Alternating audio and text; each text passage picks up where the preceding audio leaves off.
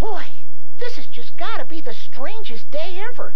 People keep missing each other. I bet now that Sherry's gone to look for them, Tatiana and Zachery will arrive. Hey, Kino, we're back. What did I tell you? You're back. Ready to read Monster Mama. And I brought my little sister along, Siri. Good thing you found Zachery, Tatiana. Kino was so anxious to have you come back. All right. Let's skip all the chit-chat and get to it. Man, after all this waiting. Whew. Okay, well, I hope you guys like this book. It's one of my personal favorites. Liz Rosenberg wrote it, and Stephen Gammell did the illustrations. It's called Monster Mama. Patrick Edward was a wonderful boy, but his mother was a monster. She lived in a big cave at the back of the house. Sometimes she painted, sometimes she gardened, and sometimes she tossed Patrick Edward lightly up and down in the air for fun. He called her Monster Mama.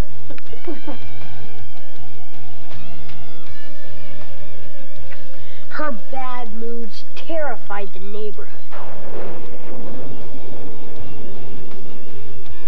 Still, she had the sweetest touch in the world when Patrick Edward ran a fever.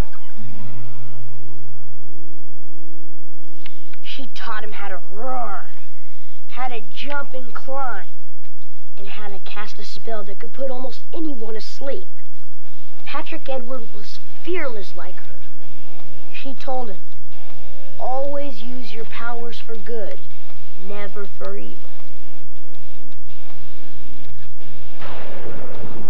On rainy days when she drove him to school, she hid herself in a big cloak and hood.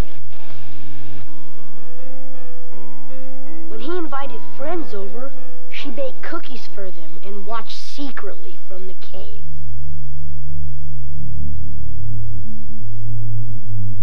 She never introduced herself to Patrick Edward's teachers or piano instructor. "They don't need to meet me," she said. So Patrick Edward passed out the cookies himself and learned how to make friends on his own. One day, Patrick Edward's mother told him to pick out something lovely for dessert. Something with strawberries. She called after him. He decided to try the new market across town. He picked out some lovely strawberry tarts. But out in the parking lot, 3 big boys circled it. "Yum," the first boy said, grabbing the grocery bag. Another boy waved his baseball bat. Patrick Edward was unafraid. "Creeps," he sang out, snatching back the bag. The boys ran after him. They chased him down the street and into an empty lot. "Villains, farewell," howled Patrick Edward. He jumped over a creek, flew through the woods, and bounded upside a small mountain. But the 3 boys caught up to him. "We'll show him who's boss," they said. So Patrick Edward chanted the spell that would make them fall asleep. But though he said the words in the right order and looked them straight in the eye, those boys couldn't be charmed. They gobbled up Patrick's lovely dessert and tied him to a tree with a piece of twine. They threw his cap off the mountain, and they tossed the paper bag after him. "Lizards," Patrick Edward said scornfully. "Death to all tyrants." "Ah, your mother wears army boots," snarled the biggest boy. "What?" said Patrick Edward. "You heard me," said the boy. The other 2 smirked. "You leave my mother out of this!" Patrick Edward roared so loudly the whole mountain rang.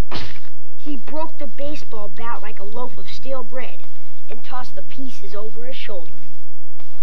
Then he chased the boys back down the mountain and through the woods.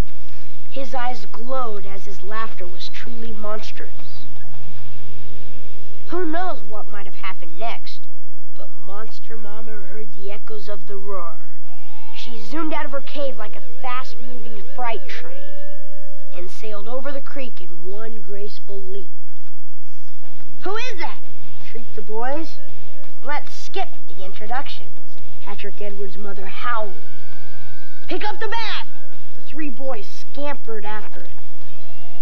"Don't forget the hat!" she snapped. They found it hanging from a bramble bush. Her eyes had little red flames. "And who broke the baseball bat?" Patrick Edward blushed. "And I still want something lovely for dessert."